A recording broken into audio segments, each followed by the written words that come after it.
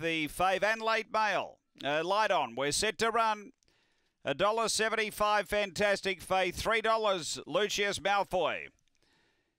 They're racing. Oh, flying out. Lucius Malfoy is going to spear to the lead early. Fantastic Faith got a clean run over to second. They go 1-2 to the first bender. They were followed by Panama Dance to third, about 5 or 6 off the top. Then Outback Rebel. Next, Wayland Bale. And last of all, Tommy Lee Rose. Down the back, Lucius Malfoy. Led about a length or so. Fantastic Faith and a couple away. Panama Dance. 3 away is Wayland Bale. Racing to the turn. Lucius Malfoy in front of Fantastic Faith and Panama Dance.